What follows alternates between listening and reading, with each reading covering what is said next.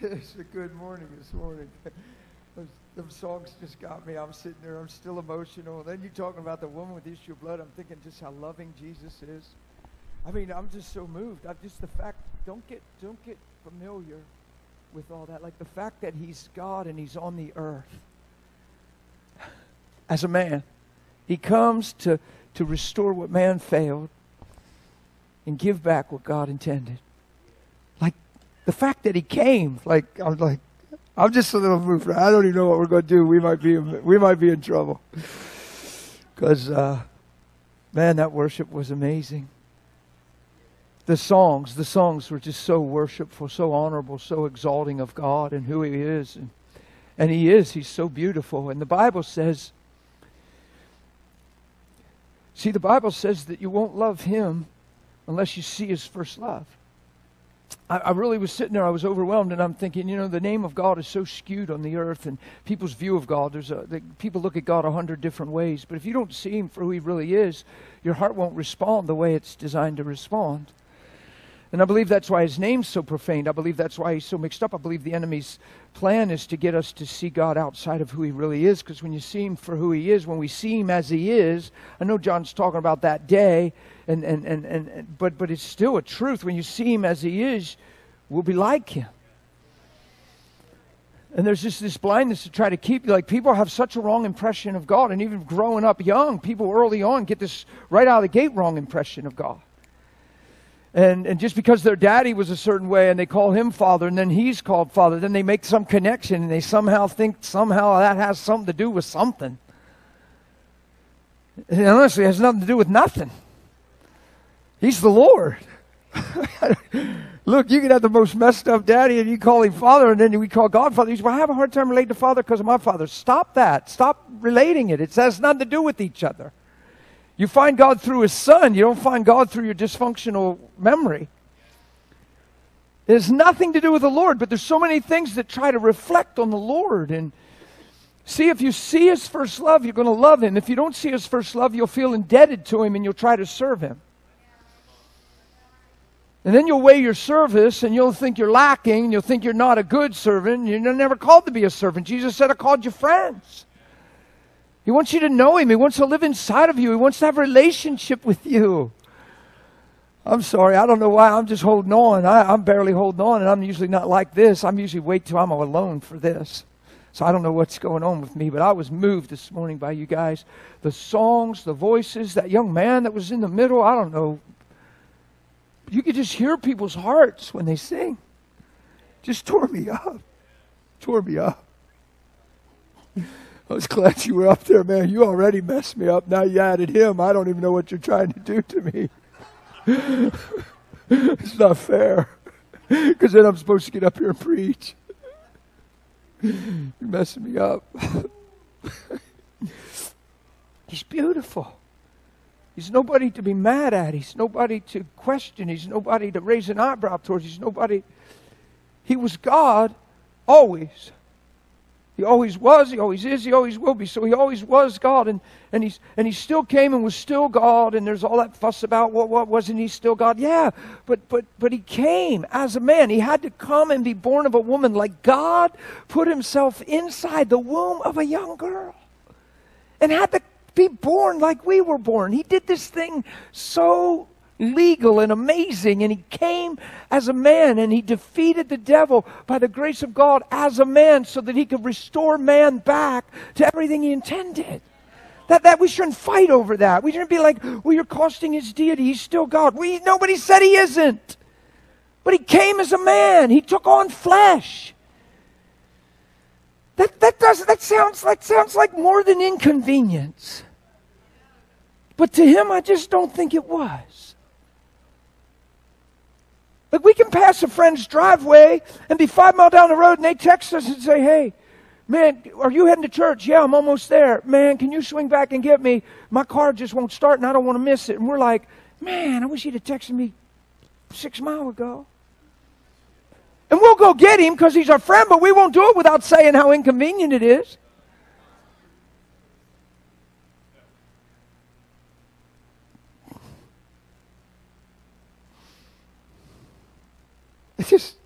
He overwhelms me.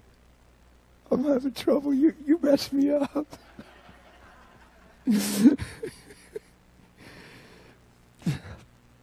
You have a great voice, but it was your heart that I saw. But your voice is amazing. I don't know what a singer looks like, but I didn't see you as a singer. I don't know what a singer looks like. But man, you got a great voice. But man, you have a great heart. Great heart. You honored him with your song today. And I was having trouble. I want to have trouble. I really do. I want to stay messed up. That this is never rhetorical. It's never just okay. Quoting scripture and we know what to say. I want to be overwhelmed by him. I was very touched this morning together. Thank you for letting me be with you and honoring him like you did this morning in this house.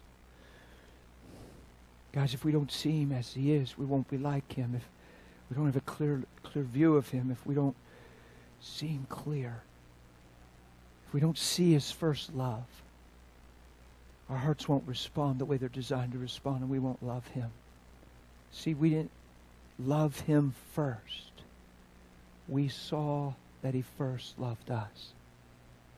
Isn't it amazing how many people struggle with receiving the love of God? That's not an accident. That's a strategy. Just bear with me. I know I feel like I'm not going anywhere maybe, but we'll end up somewhere. I have no clue right now. I'm trying to hold it together. I feel emotional. But if there's one thing that people struggle with, it's receiving the love of God, believing they can be loved, believing they're lovable, identifying themselves by themselves, through themselves, looking at their own life, weighing their value based on the life they lived instead of the life they were created for. And we don't make that distinguishment. We don't make that change. We just see ourselves, for what others have suggested, what others have implied, and not what the cross says. See, you can't find yourself apart from Jesus. You can't find yourself except through Jesus. If you're just looking for somebody to encourage you, you're not encouraged. Somebody ain't going to say it right at the right time. And once they say it, then they got to say it again. And every time you get insecure, then somebody has to retouch it. And what a weak way to live. What a deceived way to live. Your life is worth the blood of Jesus to God the Father. Speaks to me of great value, potential, and purpose. It's amazing how you speak that way and people have trouble with it, because no preacher in my life, I didn't know you, but no preacher in my life ever told me growing up that Jesus died to restore truth in my life. They just said he died because I was a filthy sinner. And they emphasized the filth and the sin. And it's just like we come at it from sin and sin and sin. Nobody talked about restoration, redemption, purpose, truth, life in Christ, being loved by God. And it didn't leave me with a good view of God. I pictured him hurt, frustrated, upset with me. I figured, he did all this and I can't do nothing about it. I'm the same. I got all this stuff in my heart as a young man. I'm looking in my heart. I know what's in there. You can't hide it.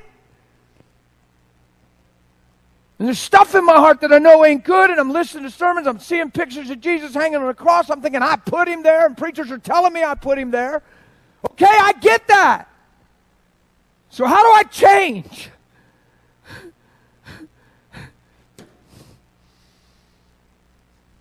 Can I change? See, folks left me with the impression that I was stuck. And they were wrong. I'm not stuck. I can't change in my own strength, but the gospel can change me. Grace can change me. His grace is sufficient. Paul said, I am what I am by the grace of God. Look at Paul's life. He's changed. Saul is different than Paul. It's not because he did disciplined mental calisthenics, disciplined mind games. He was changed by God. And then he wrote of a truth that changed him and got persecuted for the truth. That's what he got whipped for. He got whipped for preaching the answer. It shouldn't surprise any of us. It's a strategy. It shouldn't surprise us that people struggle receiving the love of God, but we don't love Him first. We see He first loved us. So if we don't see He first loved us and we struggle with it, we still believe He's God. We still believe it's Jesus came. We still believe we owe Him something. And that's not relationship. That's deception. And you'll never have intimacy with God. You'll never live with an unveiled face. When you're alone, you won't approach Him because you won't feel right with Him.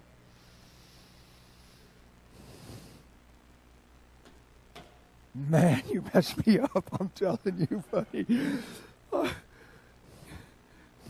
He is so good that I feel silly standing here because I'm trying to fight off emotions because I'm overwhelmed that He's so good, but I don't know quite how to talk about it and get you to see what I'm seeing right now.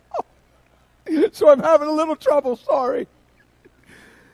But God sent His Son. And that's not old news. That's fresh. Like Jesus came. He didn't just send Him, He came. He was born of a virgin girl named Mary. We all know the story. Don't let it just be Christmas.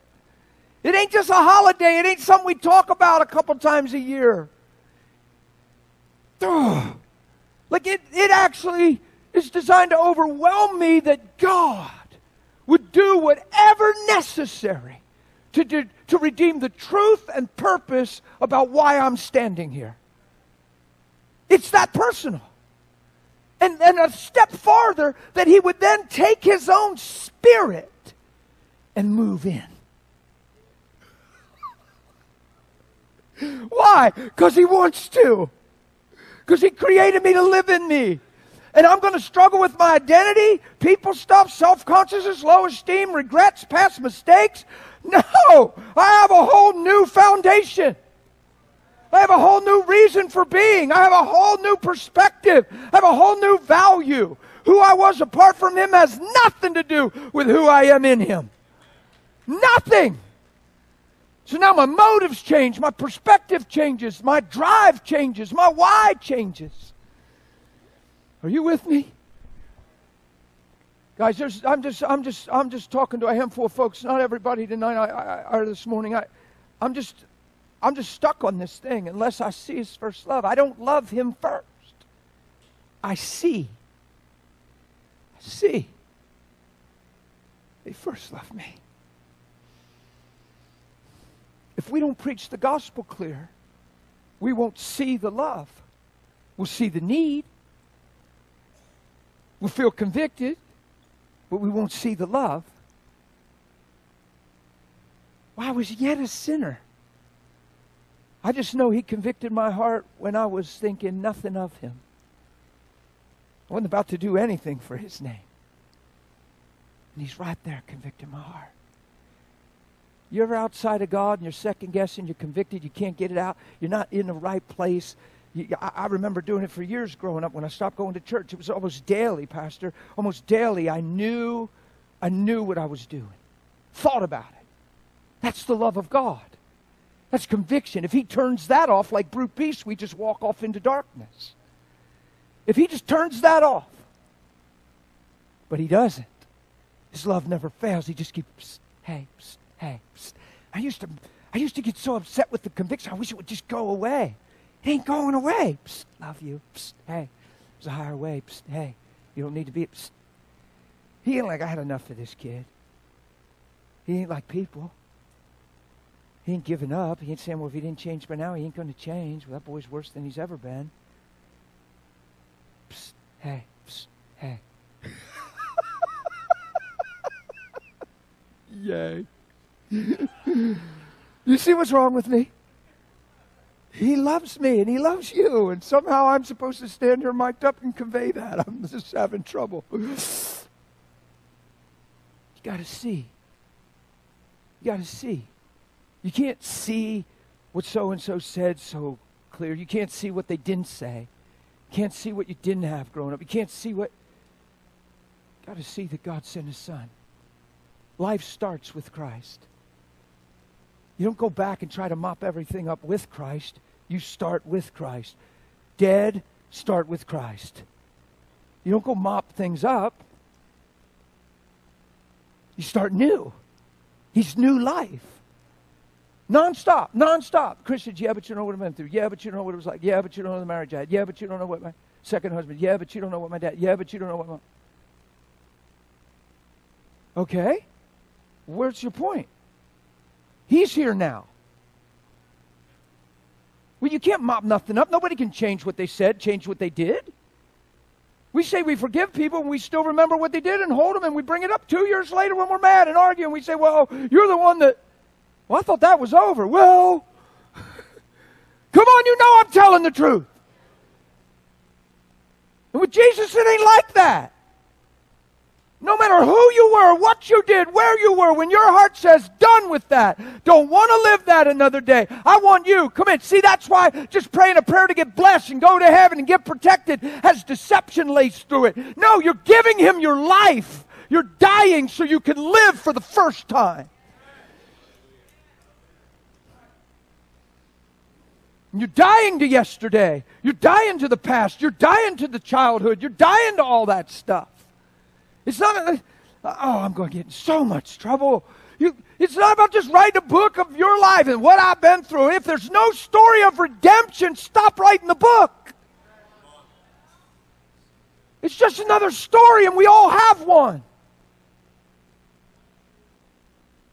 Look, I could start here. We can just tell the hell we've been through. We can tell what it was like from little up and all the bad and ugly of what we remember we go by. Everybody's going to have some level of story. Some are going to be more extreme. Some are going to be less. Some are going to be intense. And when we're done doing that little survey in this room, this small room, this survey, all we're going to know is who's been through the most hell. And then we're going to sing It's All About Heaven. When we find out what hell we've been through and who's been through the most hell, then the rest of us can't even speak. We don't even have a voice because you don't know what I've been through. You ain't been in my shoes. Who are you to tell me you weren't there? Now we don't even have access. How many people say, well, you can't understand. Well, you don't relate. Well, you never used. I don't have to have ever used heroin to see a heroin addict go free. I've seen a bunch of people go free. I've never been caught up in drugs. I grew up in the city and somehow just stayed away. I saw my dad alcoholic. I said, that's it. I ain't drinking. I ain't doing drugs. I see what it did to our family. And I just actually allowed it to be a learning lesson. I didn't say, well, I drink because my dad drank. No, I don't drink because my dad drank.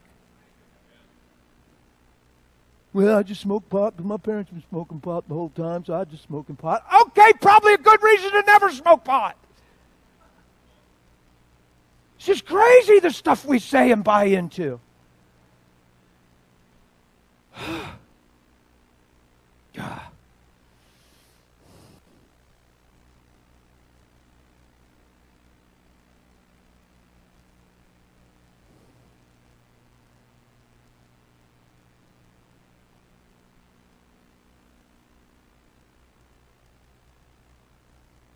People tend to struggle with this so bad. Don't struggle with this.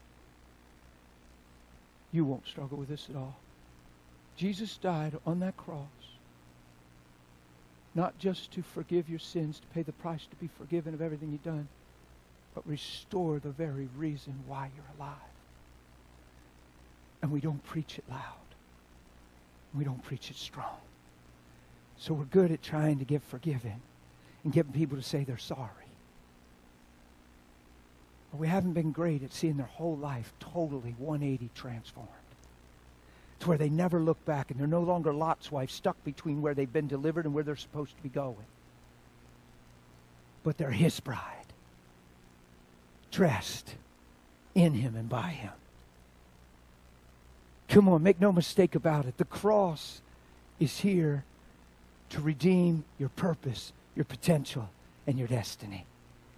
It's not here to expose your sin, it's here to remove your sin. So once it removes your sin, you can no longer wear that tag. He doesn't write to the sinners of Ephesus. He doesn't write to those who are about to miss at any moment in Colossae, thank God for the blood. Come on! He writes to the saints. He writes to the holy and beloved. Guys, you got to put it on. Don't let anybody tell you you can't wear that. It's not works that's going to get you there. You can't go try to live holy to claim holy. You got to see that He made you something. He put something on you called righteousness. You have to wear that. in humility, but boldly. And you have to know that through the blood of Jesus that's speaking better things, you've been washed clean of everything you've ever done, and you are pure in His sight. You're accepted, you're not rejected, you fit perfectly in Him.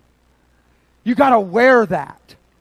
You can't let human insecurity, you can't let past things, what people implied, you can't let what it felt like as a little girl or boy growing up in school and how they mocked and laughed. You can't let any of that anymore have a voice, because that's all a lie. It's a strategy to mark your heart in such a way that when you hear good news, you can't hear it at all. And you're just stuck back here. Man, I wish we'd preach the gospel. I don't know what I'd have done with the gospel. And I'm not mad at nobody, but I don't know what I'd have done with the gospel when I was a teenager if I heard it like I see it. But I don't think, kiddo, I don't think there'd have been a year from 18 to 33 that was just dead. I don't know about you, but I grew up feeling like I was a forgiven sinner. I was a forgiven sinner. And I was supposed to stay in church because Jesus is coming back someday. And when He comes back, you better be in church. I was so little when they used to say that, I used to think, wonder if He comes back and it ain't church service. I guess He's only coming when we're having service. I would think that when I was little. Say, you better be in church because if He comes, you ain't in church. And it was just all about doing church instead of being her. Nobody taught me I could be her. They just tell me I had to go to church. They didn't tell me I could be her. They didn't tell me I was her.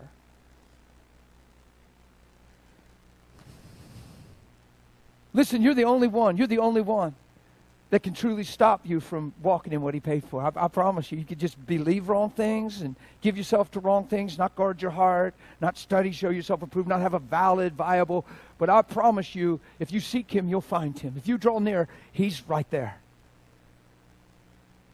Yeah? You can't blame anything on anybody, I promise you, because God has sanctified and separated us. He called us out of darkness. You can't. At my life right now is I could look to this, I could pick up this, I could say, well, yeah, I'm just a little down because, well, they won't just, I don't know how long I gotta wait. I've been praying for them, and they just. No.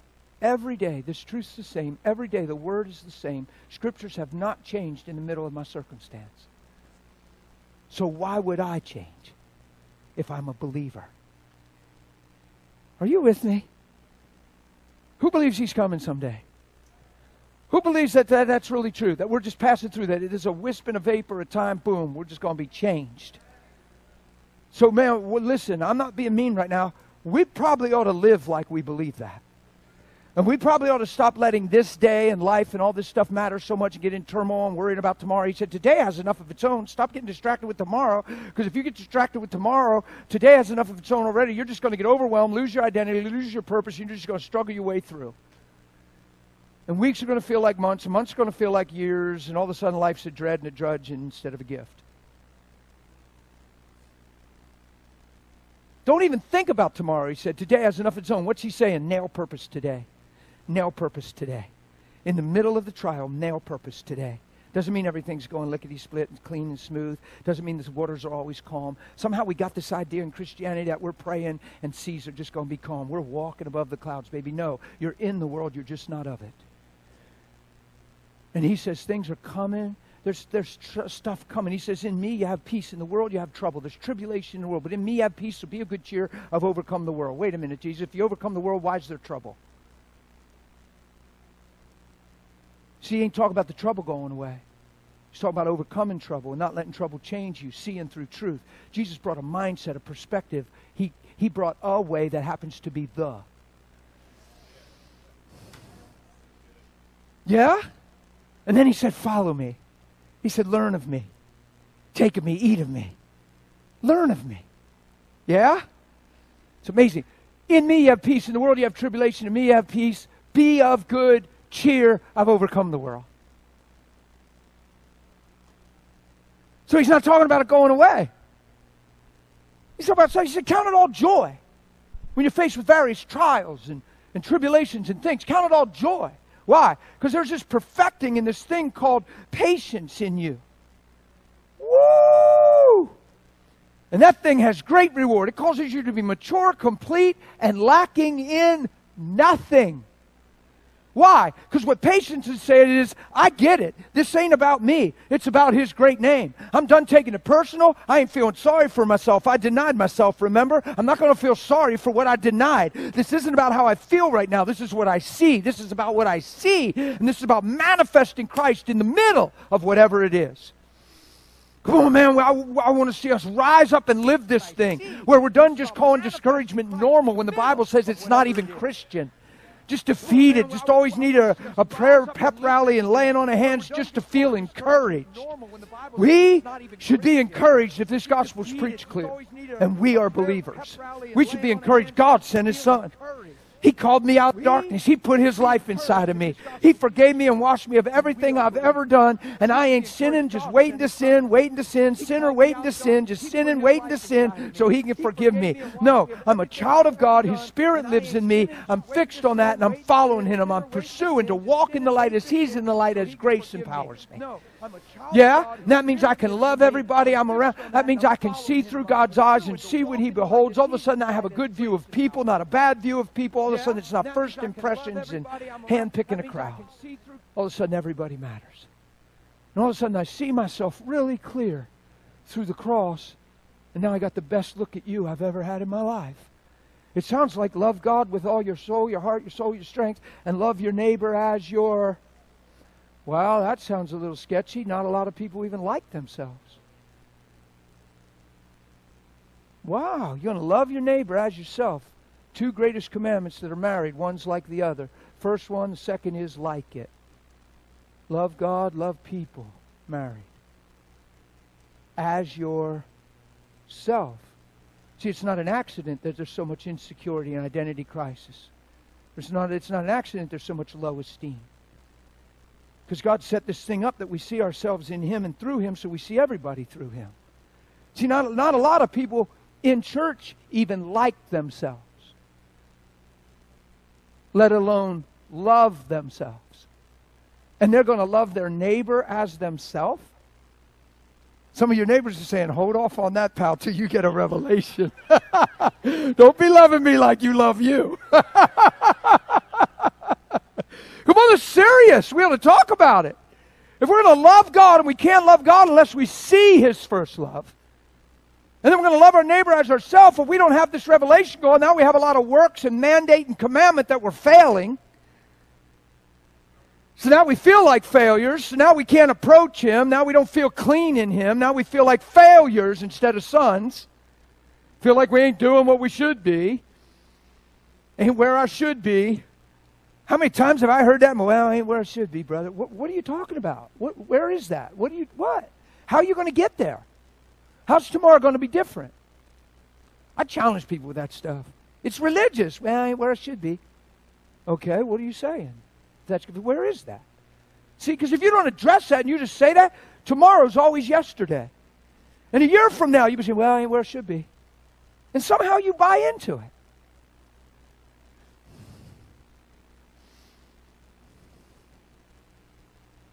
You realize what Jesus came for? He came to redeem the truth about men and why He created man. This is not a passport to heaven. It's a restoration of life. It's a redemption of everything that always was. Don't let anybody try to talk you out of it. This thing, the goal of this thing, is not going to heaven when you die. It's living Christ while you live. Being one with the eternal one, which is relationship with God. And of course we'll live forever because that was God's plan in the first place. He didn't plan that man ever die. He said, Adam, when you eat that tree, it's the day you surely die. Why? Death wasn't in the picture. Till man put it in there by stepping into what he wasn't supposed to do. So what did Jesus do? He became the problem, sin, on a cross and was made to be sin. So we could become the righteousness of God in Christ Jesus. How phenomenal is that? Let's just teach beyond heaven someday. And then we struggle like hell till that day comes. No. Christ in you is the hope of glory. It's just a big deal. I'm just telling you this morning, and I know I was a little emotional. I got up here. I'm still a little emotional. I'm just telling you, you're worth the blood of Jesus to God the Father. Your life is worth living. It's impossible that you could be an accident. There's a time to be born. And here you sit. He's the author and giver of life. And life comes from him. And here you sit. And we're going to believe we're an accident, born at the wrong time, life doesn't matter. Why? Because we're identifying and wearing our value based on facts that are apart from him. Feelings and emotions, inner thoughts, demonic strategies, just thoughts. Anybody ever get derogatory thoughts? Anybody ever just get demeaning thoughts that just tried to trash you in a strategic way to where you're buying into it and the way it comes, it actually makes sense and you think it's actually you? And the whole time the blood of Jesus speaking better things, saying, hey, look over here. Hey, you're worth my blood. Hey! We're like, well, I've been thinking and and all of a sudden you're graying out and your disposition's changing and all of a sudden there's no light in you. That's how you know you're being deceived. When what you're believing isn't producing life, it's not the Lord. When what you're thinking and what you're believing isn't producing life, it can't be Jesus. He came to give you life and life more abundantly. Why do I talk about this stuff nonstop? Why is it so important? Because that war is going on in people's minds continually. Why? Because he's trying to quench the light. The enemy himself could care less we're having this meeting. He could care less how long we sing. He could care less how sincere we are and how much we cry. He cares if your life starts looking like Jesus and you start responding in the midst of life like Christ and you start walking in light, showing mercy and making peace and walking in love. He could care less how many church services we go to. I think Satan sometimes inspires people to go to church. Because we let going to church take the place of knowing him. And it's a dangerous season in people's lives if they don't get revelation. And we get shallow with, oh, aren't you so glad they're coming to church? Okay. Fighting on the way in the car over breakfast still. And already fighting where we're going to eat afterward. And why do you always get to go to your place? Why can't I ever go to my place? Praise the Lord. I'm just saying, going to church means very little. Now, we're supposed to assemble ourselves together. I'm not saying don't go to church. Don't hear what I'm not saying. What I'm saying is actual physical church attendance means very little if you're not going to live Christ. And it'll become a religious blindness. And you'll let your church attendance identify you as a Christian instead of Christian meaning little Christ-like one. And all of a sudden, we're not even ashamed to say we're Christians. Now we got to say we're disciples. We got to come up with followers of Jesus. We got to change the name because Christian's trashed. Ain't that something? And it's what they were first called in Antioch because they looked like Jesus. Yeah. Ain't that something? So that's why I talk about this stuff. Because I want us to be legit and real. We talk about life, we're earth shakers and movers and changers of life. That's not hype. That's God's intention. Everybody has a sphere of influence. You're not just going to go out and just sock the world in one day, right? But you have a sphere of influence. You sow seeds. Just be a patient farmer. Just the kingdom of God is if a man scatters seed. Just begin to scatter seed by walking in love. Just carrying a right attitude. You'd be amazed how that's just so amazing and how it'll open up your hearing ears and your discernment and how just getting up in the morning and being thankful instead of just praying to get through. Not being self-conscious and self-focused, but actually Christ-centered and actually believing your life's a gift and you're on the earth to shine. You'll go to work in a whole different perspective. You'll see your supervisor and your coworkers different. You won't be begging God, why didn't you give me a new job by now? Are you punishing me, Lord? That's what people pray. They talk like that to God. They're stuck on their job. I don't know what I'm doing wrong. I've been praying to get out of here. The only reason you want to get out because you can't stand the people you work with. That's not the Lord. Where sin abounds, grace abounds even more. Mercy triumphs over judgment. Love covers a multitude of sin. Christians shouldn't be changing their job because they can't stand their work environment. Do something about it. People come to me when I pastored full-time. It was one of the main requests. Pray for me to get a new job. I can't stand my job. Well, what's wrong with your job? Well, it's my boss and he's so unfair and the one guy I got to work with, oh my goodness, I just can't stand it. I got to get a new job. I feel like I'm being punished working. And I say, God, what did I do wrong to deserve this? I'm like, do you realize how self-centered, self-focused, and self-conscious you are? Like, this is all about you. No, I'm not praying for you to get a new job. I pray God balls you and chains you there till you get a revelation. What? No, Pastor, pray. I'd never pray that you get out of there. Because you'll just be frustrated with your next job. And you'll have more people on your despised list. And you'll go to church and lead and usher and do something. And let that take the place of Christ. I've been that frank and that straight with people my whole life, man. You get me to close doors and you want to open up your heart and I'm going to hear your heart through your mouth? I'm coming. We're going to cut it out, trim it all up, stick it back in, sew it up before we leave. You won't even hurt that much. No, it's true. We don't want religion. It's nasty. We know most of us, especially us spirit-filled folks, we like talk against religion, but we'd be amazed how subtle religion is and how it creeps into people's lives. It's nasty. Doesn't promote Christ. Doesn't manifest Christ. Love does. So love's a big deal. So guard your heart in these last days. You say, well, they've been saying it's the last days. It's been the last days since Jesus rose from the dead. We've been in the last days. We're in the era of the last days. So don't count days. Just know we're in the last days. And wonder if it is today. Have you been living for those things that won't rust and rot? Have you been living for those things that are eternal? Have you been living for those things that leave a legacy and bring glory to His name, where He'll slip His big majestic hand under your feet and lift you up in the crowd and say, this is my son Gary. You know, at one time in Gary's life, he could have this and made this decision, but instead he kept his eyes on me. And then when this and boom, boom, boom, and by the time he's done just sharing a little testimony of Gary's one life, all of heaven is roaring and on their faces and Jesus is being exalted. Why wouldn't you want that? Rather than, here's Gary, he had a hard time and he had a hard time getting along, with others, and he was mad for a season and didn't even pray for a while, but I love him anyway and bless Gary's heart, And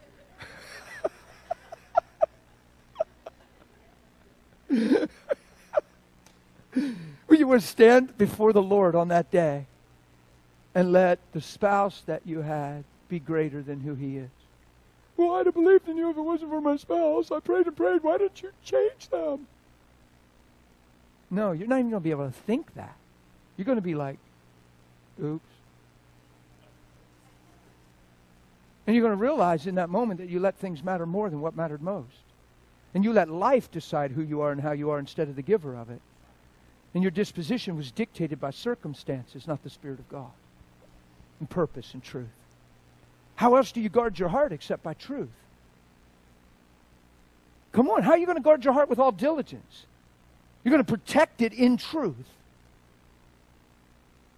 And people that are dear to you and close to you, this is going to be something, Pastor. This is always, you've seen this. We're convinced in the church. We believe this. We believe this. I wish this would change, but we believe the people closest to us have the ability to hurt us the most. But they're the people we say we love. And love takes no account of the wrong done to it, and love doesn't seek its own. So love doesn't get broken like we relate to broken.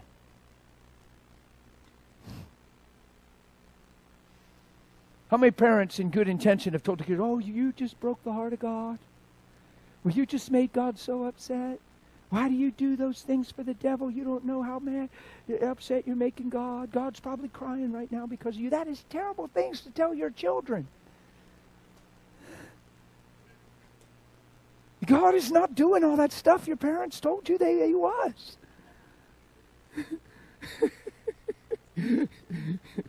He loves. He's not self-focused and centered. He made man in His image, and He wants to promote and reveal His image through His people. That's a beautiful, beautiful purpose. Like, you're not a puppet on a string. You're an individual made in a body with a will, and God wants to let the beauty and the glory of who He is overwhelm you to where you see it and connect. to where all that is His is yours. We're good with that part. All that is yours is mine. But all that is mine is yours. It's covenant, two or one. It's a marriage. It's not, hey, 50-50, do for me, I'll do for you. That's what psychologists tell you. A marriage is I love you. A marriage is all that is mine is yours, and all that is yours is mine, and together we become one to manifest the highest truth. We're not trying to get along. Come on. I just want you to challenge yourself with some of this stuff. The stuff we've called normal, just little irritable things, stuff that gets on our nerves. No, it's time for every one of us to consider getting new nerves. And stop blaming it on the person in your life. Well, they just have a way to rub me. Well, Pastor, you can't tell me people just don't rub you wrong. Run that by God and ask Him if that's true with Him. Because wonder if you were the one that rubbed Him wrong. Wonder if you actually believe you could rub Him wrong. Wonder if you believe He saw you like you see others. Well, you'd never be able to approach Him. You'd never have confidence before God. You see how much of a dilemma wrong thinking is? Do you see how trained we've been by the fall of man and Adam and being born into Adam and why we must be born again? And how much injustice we've done to the power of it by just making it about getting something from Him instead of becoming something because of Him? And all of a sudden I'm just going to heaven now. Yeah, I prayed the prayer. Hey, you saved? Yeah, I'm saved. You saved? Yeah. It's born again. Born again. As if you never lived before. It's new life through Jesus Christ.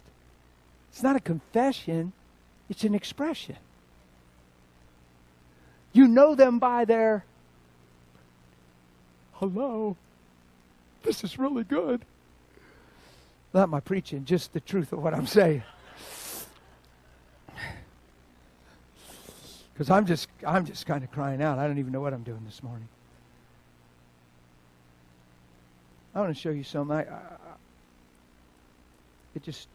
Who believes there's strategies and things on the earth going on? Who believes there's a real enemy? Who believes there's a real true God? Who sees that we get to stand in the middle and decide, draw a line in the sand? There's no fence. The devil owns the fence. You're either for him or against him, so there's no fence. You can't pick middle ground. The devil owns middle ground. You know that, right? You can't ride a fence. There's no such thing as a fence. You're either for him or against him. You either gather to him or you scatter. Now, he's not talking about not being born again. He's talking about mentality, purpose, motive. Who knows you can see your need for Savior, be forgiven of your sins, and be sincere about being sorry for those sins, and never understand or yield yourself to become in love, living by the Spirit, or walking out Christ. And you're a part of a body, but you're not for Him, and your mentality is actually working against Him.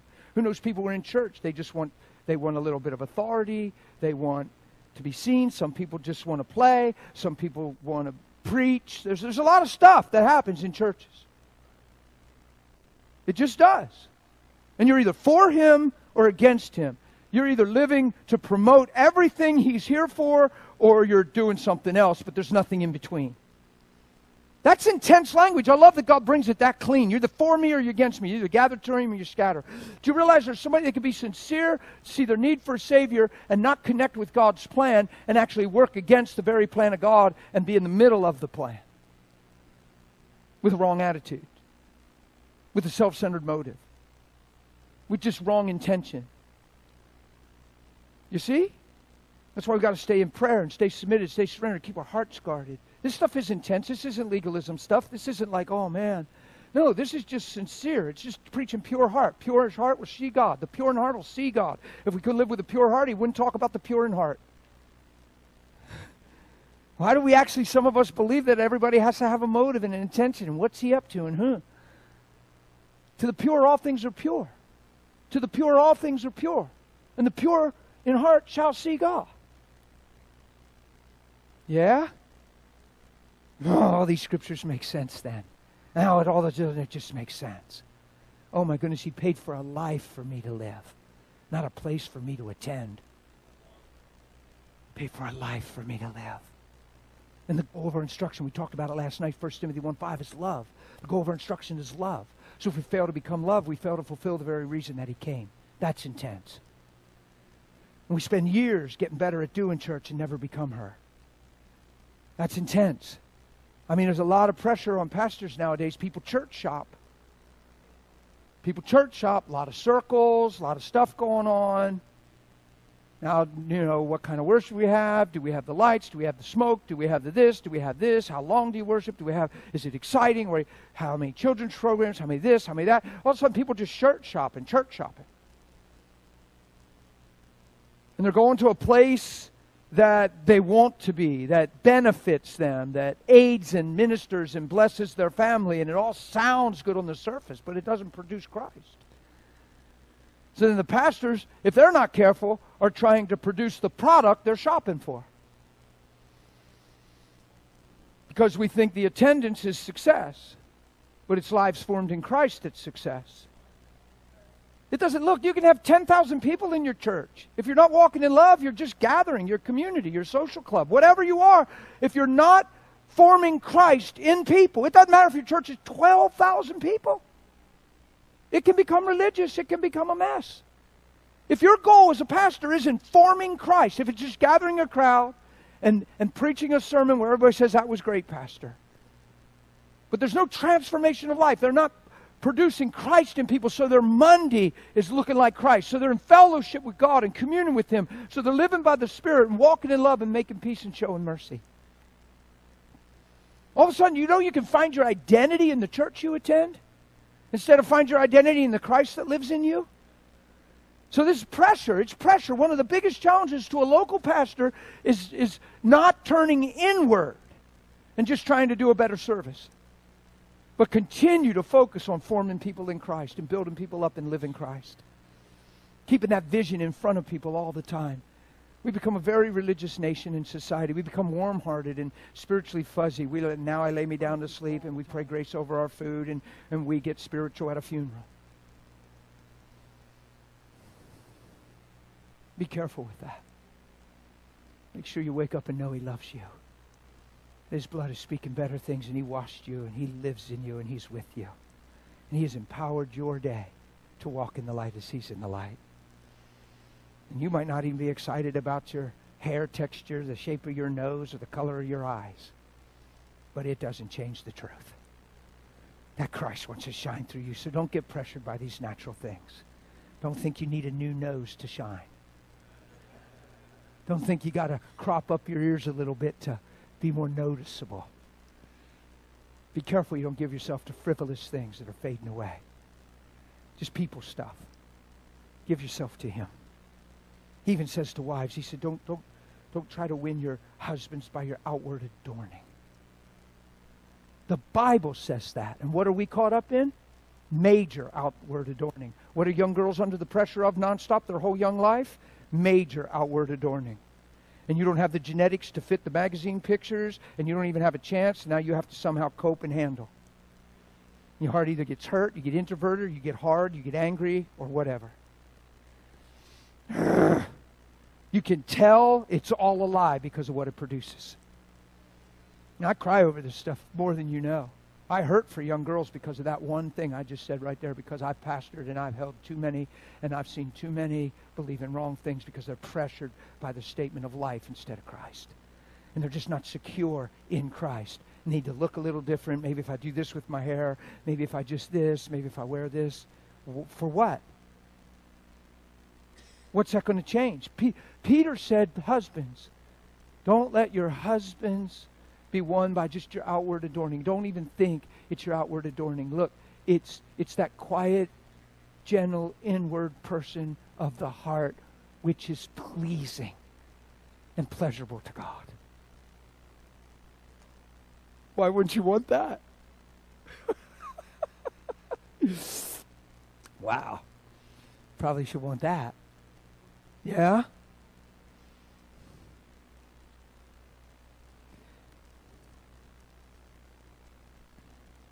Man.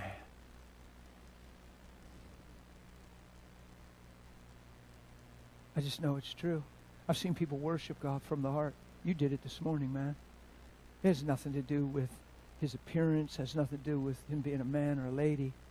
I heard his heart coming out of his song. And I looked at him, and he had this gentleness and humility on his face. I just was looking, and I didn't want to distract him because he was off and running. But I just thought, I better not stare at him too long. But I was fixed on you, dude. I was like, oh, my goodness. I got touched, man. It had nothing to do with, is he handsome, isn't he handsome? To me, it was so glorious. I'm like, you don't even see that thing. You just see his heart. You see Christ. You ever see a lady doing that? You ever see a lady just singing the Lord, and she just truly loves the Lord? She's just singing it. It's so beautiful, but it's clean. It's just a pure beautiful. It's not a lusty beautiful. It doesn't even matter about her hair color, her eyes, her makeup, nothing. It's just you can see it on her face, her love for God, and the truth of what she's singing. And it's like, sometimes I do that. I look around. I'm not distracted by it. I think the Lord looks around. I'm in a worship service sometimes. I'll just look over and see a young girl, and I'll be like, oh, my goodness. I saw this little child up here kneeling. I was just like, I'm just about done already. And then she comes up, and she's sitting here kneeling at the altar. And I'm like, oh, I just pay attention. I see a lot. And I'm blessed by it all. It gets me half a wreck. Amen. Let me read this one thing, and we'll just close. It's just a teaching, encouraging time. Listen, there's nothing I'm preaching and saying that you can't give yourself to. There's nothing I've said you can't live by faith. You take out every factor of your life, every challenge and every situation, you just take it all away. There's nothing I said that in the midst of all that you can't live, no matter what you're in the middle of. You say, yeah, but you don't know who I'm married to right now, but I know who lives in you. I know what you're created for and what you're called to. Why are you letting who you're married to trump what you're created for? Come on, this insecurity thing's bigger than we think. We're finding identity through things and people. Social media scares me sometimes. It's such a monster. It can be used for glory and good and God, but it's used for so much damage and detriment. There's people just looking for esteem. There's people out there just looking for praise. There's people just looking for an ounce. They're just counting thumbs up. But the problem is, if they got thumbs down and now they're counting, and now, oh no, I got thumbs down, but I need the thumbs up. Oh, and then it just crushes, and it's just weird stuff. People are looking for attention and looking for praise. It's the wrong way. It's some of the social media stuff. Be careful with that stuff. I usually don't preach that from the pulpit. I don't get on a tangent too much with that. I'm very concerned about the whole social media thing out there. It seems all-consuming. Christians seem consumed by it. Consumed by it. Be careful. Something's not right. Something doesn't feel healthy. Just be careful. That you're not drawing something that's counterfeit, that's taking the place of what's real. Don't fill gaps with putty when you could be firm on the rock of Christ. You know what I'm saying? Because that putty's going to crack. Yeah, you're going to have to redo the walls in a couple years. You should just get fixed for life, eh? I want you to look at something in Matthew real quick with me. I want you to see how important love is and how much of a strategy it is. So what time is it, man? Because I don't want to go crazy late. What is it? Oh, Lord Jesus. I wanted to be done by now. I probably ought to stop. No, I really should. No, we're coming back at like 6 o'clock.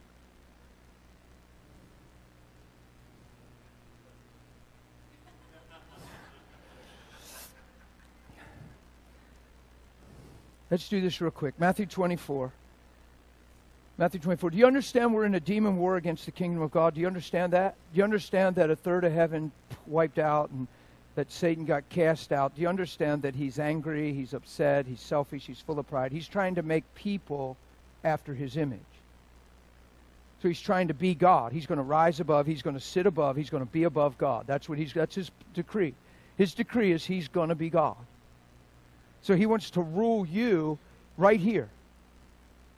And he wants to get you to think like him, to believe like him, to react like him. Like when a Christian, a sincere Christian, just has outbursts of anger and wrath, it's like a charismatic worship service in the wrong direction. That's what the Lord told me a long time ago. He said, Dan, I want you to see how serious this is and how strategic. Every time you would do this, he said, it's a charismatic expression in the wrong direction. It's a small g. Yeah?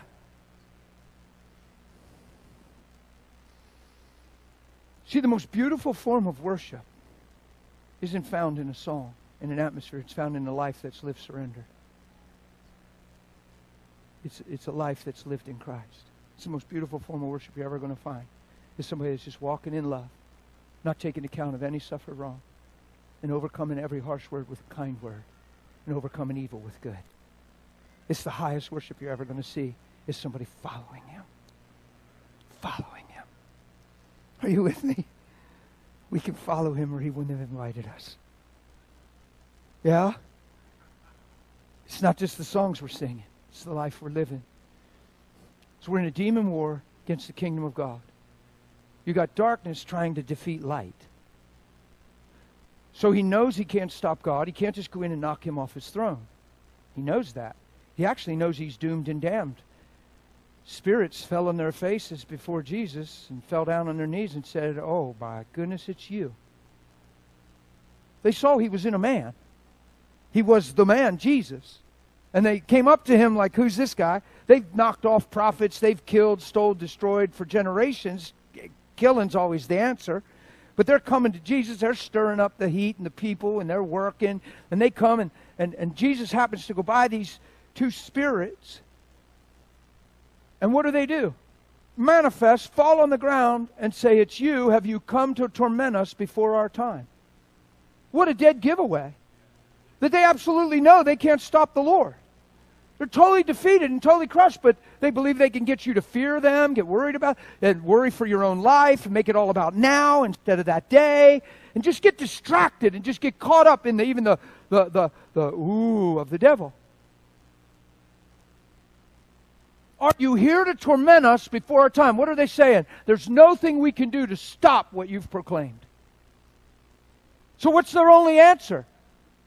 To stop what God wants to do through us. And stop us. What's the whole goal of God? Seed time and harvest time. Each tree after its own kind. Each seed after its own kind. So God wants to reproduce and multiply Himself again and again and again. So the enemy says, okay, I'll undertake that goal, and I'll try to reproduce myself again and again and again. Through his ministry. So what's he do? He comes in and he slips in and he uses words and intellect and analytical and he deceives Eve. People say, well, I'm just analytical. Okay, you should have stopped that yesterday. Analytical is not a gift. It's not from the Lord. God never gave you the gift to make something so complex you can't see it. He never gave you the ability to talk yourself out of Him by thinking long enough. Analytical is not from the Lord. People pride themselves in, well, I'm just very analytical. I'm a thinker. Okay. How about living out of your heart? Look, you can tell an analytical person God loves them and they'll come up with some reason why He might not. By thinking hard enough. That's not a gift. That's what happened to Eve. And the more the other voice suggested and the more the other voice spoke, the more Eve considered.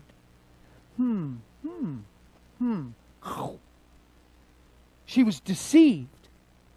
Adam did a different thing. He heeded the voice of his wife instead of God. What happened? That means Eve spoke what she heard to Adam. He heeded the voice of his wife. Because you've heeded the voice. People say, yeah, but the Bible says Adam was there in the garden with her when the serpent. It doesn't say that he heard the conversation and they were side by side. But it does say, because you heeded the voice of your wife instead of me. What's that tell you? Eve got deceived and became a spokesman for the deception. Became the first disciple of the lie. And multiplied it in her husband. And then every man that was born after that was born into that lie. And Satan's sitting back, cocked up, he's winning. He strolls in the book of Job. He literally has arrogance. He strolls in to the presence of God. He's in line. He says, where are you coming from? He said, I'm just to and fro here and there. He said, have you considered my servant Job? Why is he even asking the devil that? Because there's this thing going on. And God made man with a purpose and intention. He said, have you considered Job? He's not like any other man. He's different. And he says, Job, different than any other man? He's like anybody else. He says it right to God in Job. He says the only reason he's the way he is because you made him fat in the land. You hedged him on every corner and protected him. You protected him on every side. No wonder he blesses you. You've blessed him. He said, you take away the blessing, watch. He said, you take away the blessing from Job, he will curse you to your face just like everybody else will. What's he saying to God? He said, people don't love you. People don't love you. They need you. And if you give them what they want, they'll seem like they're on your side. You take the candy out of their hand and they'll scream and squeal and kick their feet on the floor. People don't love you. They're all like me. That's what he's saying in the book of Job.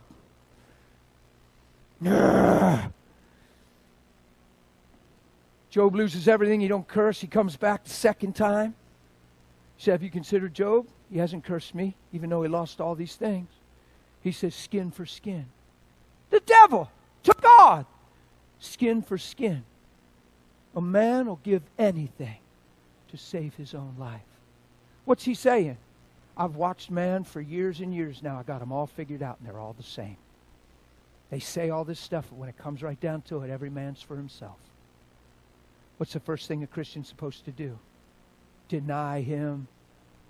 He didn't say pray a prayer to go to heaven. He said deny yourself. What else did he say? Pick up your cross. What's that mean?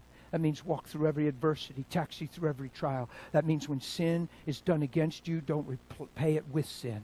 Don't let sin against you give the right to produce sin in you, overcome evil with good. Don't ever repay. Carry your cross. Because unless you deny yourself and carry your cross, you'll never follow Jesus. You can go to church, you can serve in a ministry, you can feed the hungry, and you can go on a mission trip.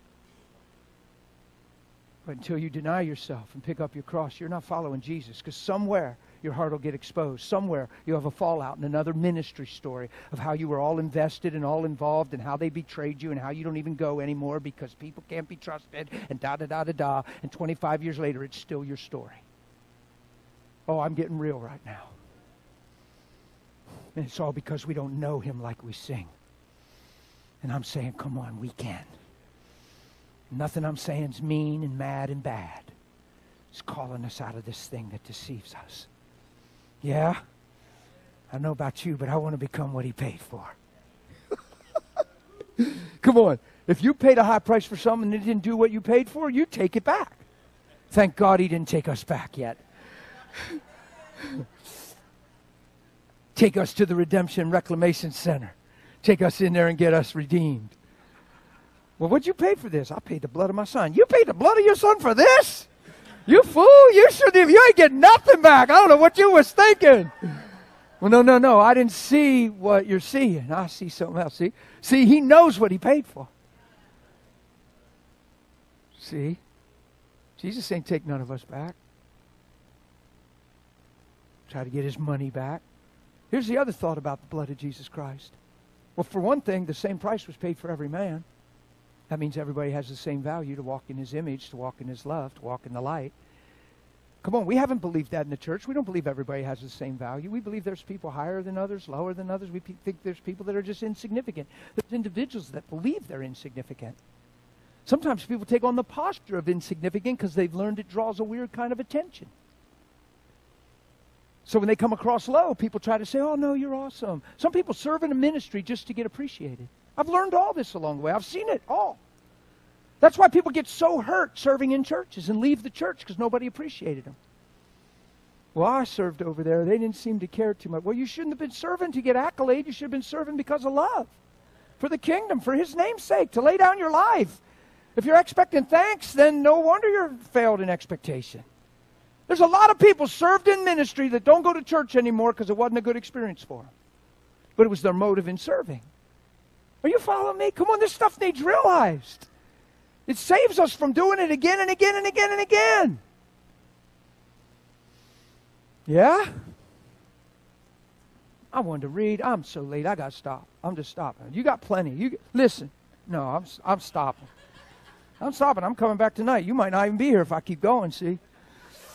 No. You got plenty. It's just teaching. I'm just stirring your heart. I'm just listening. Nobody can walk this out for you but you.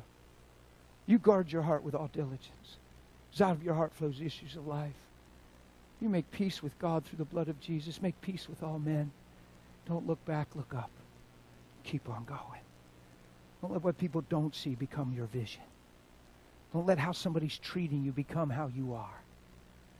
Don't let what one man did or is doing decide who you are unless it's Jesus. Yeah? Listen, man, everybody can turn on me. All you guys could say, look, we're following something crazy and fake. I still got to answer, what am I going to do with my conviction? How am I going to live out Jesus? I can't just jump in the basket and say, well, everybody else is giving up. I still got to deal with my conscience. I still got to live with my heart. I still got my own mindsets and my own things that come, my own convictions. Look, my whole family could just drop off the deep end and say, look, we're done with Jesus. I still got to answer, what am I going to do with him? Boy, I wish we would get that and just become diligent soldiers that have intimate relationship and love. Not just robots. Christians. Yeah? Soldiers of the Lord. No longer entangled in the affairs of this life. Enduring hardship because they're good soldiers. People that are surrendered and committed that truly understand. Makes me feel like I want to read Matthew, but I'm not gonna. Do me a favor because I can't stop. I don't know what's wrong. Just stand up. Stop looking at me. Look at the wall or something. Look at the ground. Do something, but stop looking forward. Let's pray something. I'm so sorry. I didn't mean to go this late. We started late, though. We started late. You guys worshiped and stuff. It was so good. Usually on a Saturday morning, they just tell me to jump up and preach. You guys, thank you for what you invited us into this morning. Is that right? I mean, who experienced that with me? That was rich. That was like worship. That was like exalting him, like who he is was in the room. Phew. Don't let your feelings, your emotions, don't let any mindset talk you out of this. You're worth the blood of Jesus Christ, friend. You're worth the blood that he shed to God the Father. See, nobody ever told me that nobody pays a high price for nothing. Like nobody ever connected that to the gospel. Holy Spirit taught me that in the bedroom. I started to realize, oh my goodness, you paid a high price. Nobody pays a high price for nothing. So my life must be able to be something outside of what it is. So every pastor in my whole life growing up told me Jesus died on the cross because I was a sinner. Nobody made it clear to me and said, listen, he had to die because of your sin. Your sin cost him his life, so he had to die to take care of sin. But the goal of him dying wasn't because you're a sinner. It's because your destiny was lost. Your purpose was lost. Your creative value was lost in sin. So he wanted to redeem and restore the truth about why you're here in the first place. So he died on the cross to put life back inside of you. See, if they'd have told me that when I was a teenager, that would have made more sense. Then I'd have started to understand. Instead, I'm just fighting this war against sin that I can never defeat. And all of a sudden, I realize he defeated it. Are you with me? Come on, guard your heart, church. Let's follow Jesus. Right?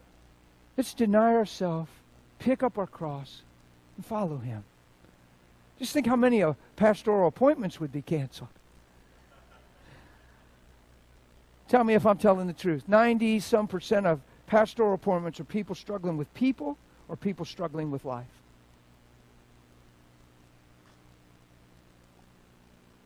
Just think how many counseling appointments would be ended. I've never minded counseling appointments. It's just an opportunity to share truth, but you got to want truth. Don't let yourself get tricked into self-centeredness. Feeling sorry for yourself. Biggest trap on the planet. Loneliest party you've ever been to. The only people that draw close to you or that you draw close to you in that moment are people that seem to care about how you feel. But that doesn't change you. Yeah? Please don't let yourself feel sorry for yourself. Look, you can lose a loved one. You can lose a spouse. Most of us, especially us, when your hair gets this color, you're not just preaching. You know what you're saying. You can't let that stuff matter more than what you're created for. You got to see it all in the eye of faith and in truth. And you can't let anything be discouraging and defeating in your life. You just can't turn inward and feel sorry for yourself. It's a trap because you denied yourself. Are y'all with me? It's important. It's huge. The reason I cry this stuff out because I pastored for a little while and I've talked to tons and tons of people along the way. And people pull me over sideways and they're all around. They say, hey, look, they watch me. They want to pour out their hearts. They email me and they want to counsel and questions. And when I read some of the stuff, I'm like, they say, I listen to you all the time. And then when I hear what they're writing, I'm thinking, are they listening? I'm like, what? So I just have this passion and heart cry in me like, come on, guys, we can live this way. Don't think it's unreachable. Grace will take us there. Amen? Amen. Will you do something with me? Will you just be willing and sincere about becoming what you're hearing this morning? And I'm just going to pray a corporate prayer and just believe there's grace on it. Can we do that? So, Father, we just thank you right now for your amazing love. We just thank you for the statement of the cross. Let it be way, way bigger than heaven someday. And way, way bigger than, God, you forgave me of my sins, even though that is incredible. We're not making light of that. The forgiveness of sins is vital and huge, and it's what clothes us in righteousness. So we thank you for that, but we embrace purpose and destiny, and we take a bigger step to step into everything you paid for, everything that your grace is saying we can become. And I'm asking, Lord God, that right here in this region, right here in this room, you begin to form Christ in us and form the church of Jesus Christ. Like the most healthy, beautiful, undebatable expression that we've ever seen, God. That people would just begin to live Christ and walk in love and live by the Spirit. Lord God, I just thank you that our lives would be built on consistency in the truth. And that men would even be won over by just the unwaveredness of our life, just the consistency of our life. That we see what we see and we become what we see, God. I just thank you that no longer would they just see weakness and then windows of strength and weakness and windows of strength. But God, let us set an example to the world around and even our fellow believers of what Christ looks like in people. I ask for that grace today, that we would become love, that we would walk in love, and that we would really, truly live by your Spirit. And God, I thank you for healings. I do. I thank you for miracles. I thank you for all the great things. But let us not just be tickled by that and impressed by that, or just look at that. Let us make the main point, and let everything you do flow out of this beautiful truth. So God, we thank you for all the healings. We thank you for last night. We thank you for even people today that are just finding strength in their bodies, pain-free living, and just the restoration of things. In fact, Lord, right now I just bless joints and bodies and just ligaments, Lord. I just see some joints and ligaments and just some mobility, God, being touched and changed and healed. In the name of Jesus, sharpness in hearing and sharpness in eyesight. You touched some eyes last night. I thank you continue as you're doing it in the Spirit, God. I thank you're doing it in the natural, that you're changing eyes, Lord God. Father, I speak to organs in the authority of Jesus' name. I speak to livers and hearts, Lord God, and kidneys, and thank you that in this room they're functioning well. Functioning well. I'm speaking to kidneys right now, God, and I thank you that they function well. Is there somebody having issues in the room? I can't get kidneys out of my mind for some reason. Kidneys, you having trouble? Come out here. I just can't get it out of my mind. And I felt like, Lord, that's a word. We got to just pray for somebody. Yeah, I'm telling you, they're going to be changed. In the name of Jesus, changed. I need a young lady. Come here. Put your hands right where her kidneys would be. She won't mind. You're a lady. In the name of Jesus, complete wholeness. Father, I thank you today, now, those kidneys change because you're good. It's so good. And Father, let your love just rest upon her. And I see God doing something right here in your mind, just making your mind solid. Your mind's not going to spin. I see something just where you've even just said some things about your own mind, but your mind's blessed. Your mind's blessed. And I see God locking in your thoughts and your beliefs. And see, He's going to teach you how to live out of your heart. Because your heart is amazing. I see your heart like fine gold. And the only attack point that Satan would ever have, honey, is right here in your mind. I just see God teaching you how to live out of your heart and let your heart overtake your mind. So don't second guess. Don't ever live condemned. Always look to your heart. If you feel bad about something, it's because there's purity inside and you care. Don't ever, ever, ever live condemned or ashamed ever in your life. You are God's girl. You're a prize to Him. He bought you and He won you over with His love. And He's doing a work. I'm telling you straight up and bold. He's doing a work in your kidneys. And ain't nobody can do nothing to stop it. That's amazing. Father, thank you for your great love for people in Jesus' name. Amen. Amen. Amen. Amen. Do one more thing with me. Would you lift your hands high to Him, and just as a sign of surrender and yieldedness, just like we're vessels of clay. That's all. We're just vessels of clay. Just mold us, shape us. Do this in your own heart. Tell Him this is true. Don't just do this because pastors close out the service and say, okay, I need to raise my hand. No, raise your hands to Him. Say, I yield to you. Man, I'm the clay. You're the great potter. Make me what you see. Make me what you always intended. Shape me and mold me. And when you take off that tarp, ta-da, masterpiece, God, made in your image. Father, I thank you for what you're doing. Vessels of clay, transformed, God, into vessels of honor for your glory. In Jesus' name. Amen? Amen. Sorry I got so late. Pastor, whoever wants to close out, I'm just stopping. Sorry.